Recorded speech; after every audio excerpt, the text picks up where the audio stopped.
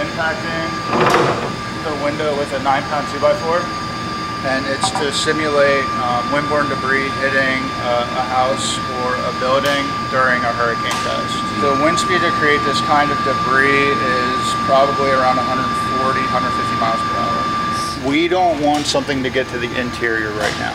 Once you breach the exterior of the building, it will allow the pressure differential to go into the building.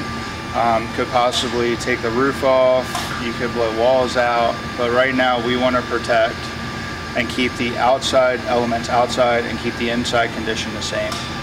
So now we're simulating the winds of the hurricane as they approach and they go past the building.